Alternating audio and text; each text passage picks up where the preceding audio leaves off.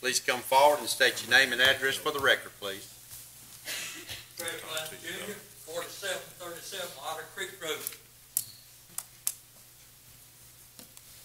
Yes, sir. Y'all been working on that road now, off and on? Hell, a while back, you come out there with all kinds of equipment and spent no telling how many thousands of dollars. And the road is in worse shape today than it was before y'all started.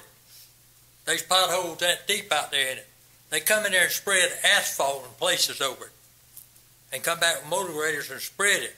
Then here'd come the rain, and that stuff has settled down and created a pothole. There's 30 houses on Otter Creek Road.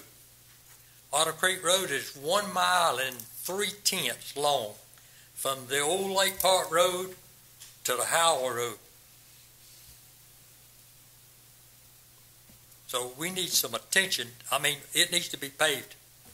I've been living out there since 67. I built a house out there in 67, and there's several more houses been built.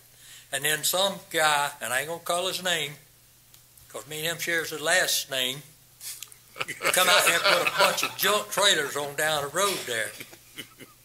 And, of course, his daddy-in-law is got a lot of influence in this county, let's put it like that, or used to have. But them trailers, a lot of them's been abandoned, and they just sitting there. But that road stays in terrible shape. Okay. And there's 2 school buses that makes 2 round trips a day on that road, not counting the mail carrier. Of course, she don't make 1 round trip. But I think for y'all to send some engineers out there and let them look it over and decide what it would take and see if y'all would, let's bring that back up again. All right, so if you'll hang around till after the meeting, I'll be glad to speak to you. All right.